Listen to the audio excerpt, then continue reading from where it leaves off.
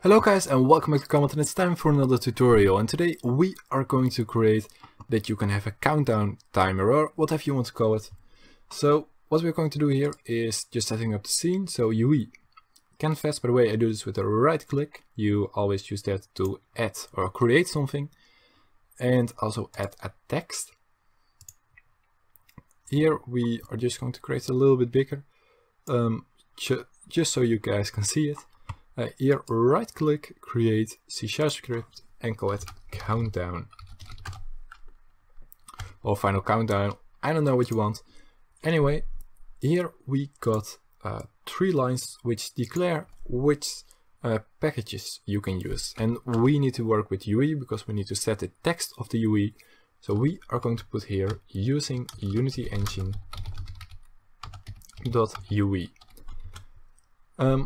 So now here we are going to declare 3 variables. The very first one is a public text, and that's why we need a Unity engine.ue time text. And don't forget the capitals. And here we got a public float timestamp. And we also need a public bool using timer. So we're just going to put it on false right now.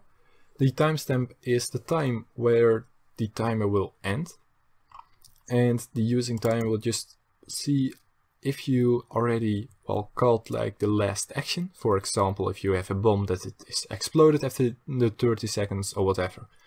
So we're going to create a few functions. The very first one is public void set timer.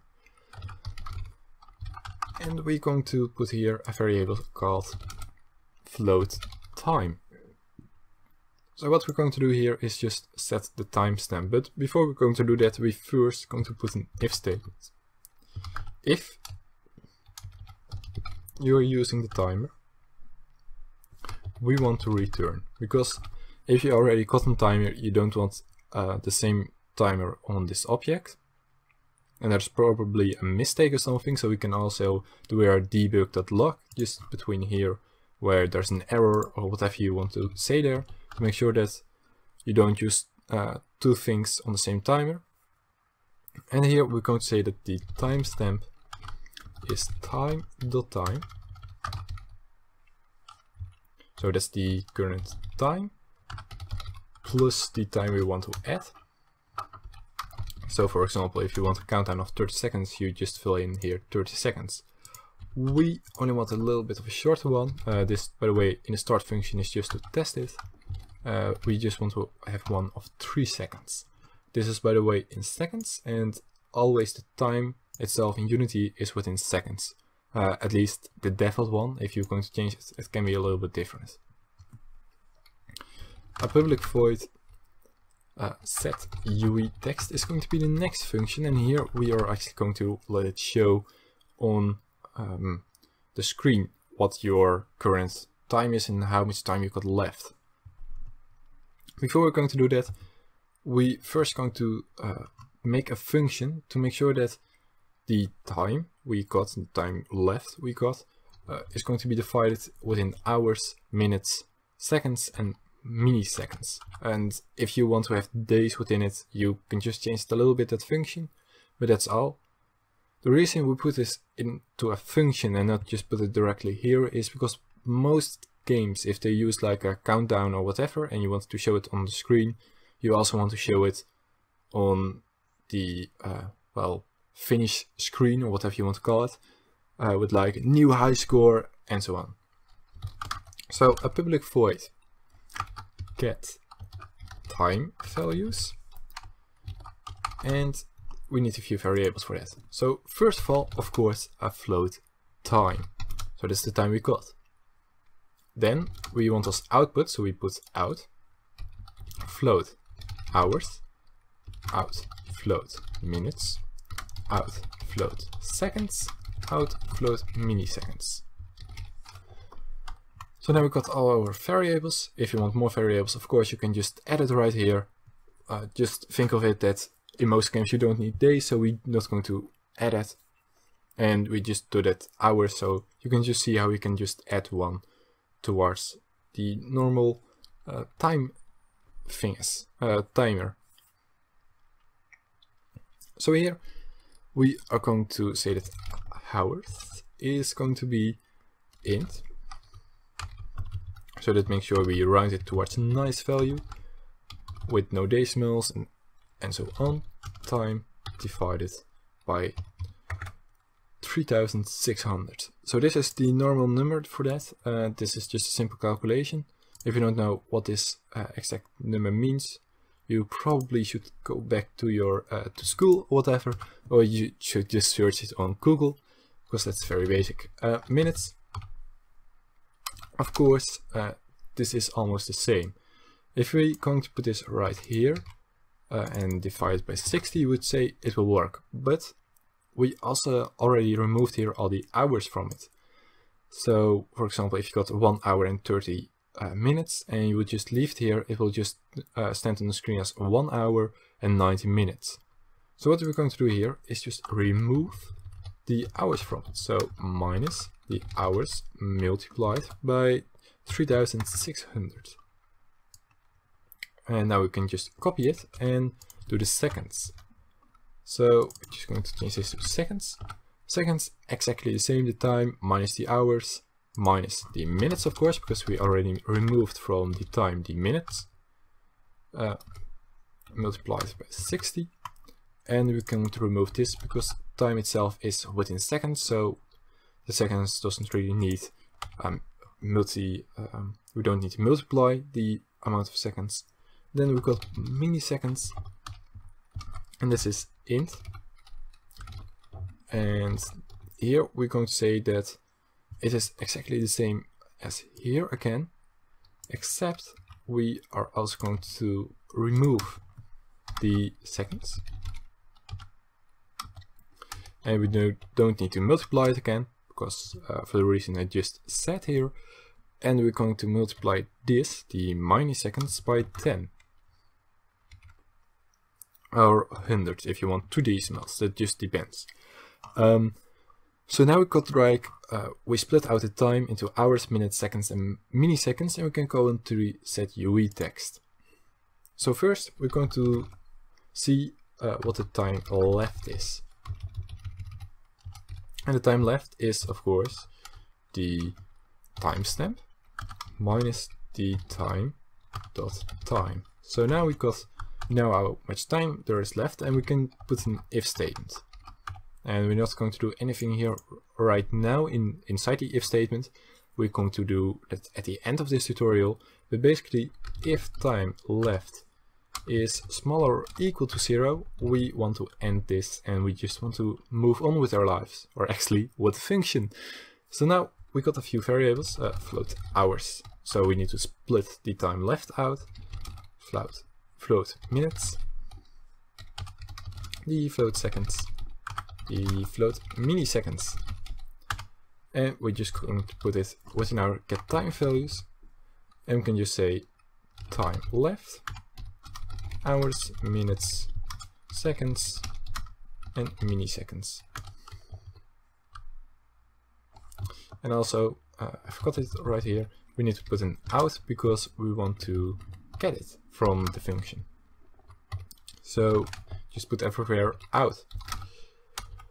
Then the last thing we're going to do in this function is to make sure that whenever you got hours, you only want to show hours and minutes, and you don't want to show minutes and seconds. But if you got only seconds left, you don't want to show how many hours you got. Why the hell would you want to know that? So what we're going to do here is we're going to do a few if statements to make sure that whenever you got hours, the hours will be on the screen, and whenever you the maximum amount is the amount of minutes, only your minutes and seconds will be on the screen, and so on. I hope that's clear for everyone. So how we're going to do this is, if hours is more than 0, we are going to say time text.text is equal to string.format. And what this does is very simple. It will change, you can just put here, right here, a string. And here you can just declare a variable. You do that like this. So you always start with 0 and then the next one, for example, we want a double point, then here is going to be 1, 0, 1, and you can just go on forever. Always start with 0 if you're using string.format. And we can just put here the variables. So we want here the hours and the minutes. We don't need to do toString because string.format will automatically do that for you. Then here we got an else if, what basically means if the hours aren't more than 0, but the minutes are, we want to show the minutes and the amount of seconds. So we could just go here and we just change this to minutes and this towards seconds. Then the last thing we want to make sure that whenever it isn't, we want to show the seconds in milliseconds. And some people will say we can just put here an else if and then an else whenever it's milliseconds and just show the milliseconds only on the screen. But that will basically mean that whenever it's less than 1 second, you will just change it towards for 1 second, only for 1 second towards the milliseconds. And I am from the opinion that that's just, well, only 1 second is just not enough time to actually just change the whole layout. So for me, I will just, after the minutes, if there's less than a minute, I will just always do the, that you will only show the seconds, oops, and the milliseconds. So now we got here everything just done, and now we're going to create here a new function because we want to do something whenever you run out of time. So for example, public void finish action, I don't know what you want to call this, for example finish level or explode explosion or whatever you want to do. We are just going to put here a debug.log boom from an explosion or whatever you want to put here. This is just for a test, but there are two things you always need to put within this function. The very first one is to make sure that the time text, the text is going to look, well, just normal again. You can do this on two ways. You can just empty it out so you don't see anything anymore at the top of the screen, or what you can do is just put here 2 zeros and also here a double zero, but that's just your choice. And then using timer will also be in false. Those two lines are very important. If you don't use this, those two, you will get some, it will just don't look pretty for the player. So of course we're going to put this right here, so finish action, and we're going to put here that we want to return, which basically means we don't want to do anything that's after this line within this function. So we're just skipping this whole part, which basically means we don't put it on the screen anymore. So we already set the timer. In the update, we can just say if using the timer, we are just going to set the UI text. If this isn't, we don't need to worry about this whole function. In the set timer, I see I forgot something. We also need to make sure that we can use the timer. So using timer is going to be true. Now we're going to hit on the play button and see if it will work. Of course, we need to add a script towards an empty or the main camera. For now, we're just going to put it on the main camera, just, well, why not? So you're going to put a countdown. You're just going to assign the text we just created and hit on play. We'll see it will count down from 3, and when it hits 3, it will just say here boom, and it will make sure that here is it's just on the right format, so it isn't looking ugly with minus and things like that. So I really hope you guys liked it. If you did, please leave a like and subscribe, and see you guys in the next video. Bye.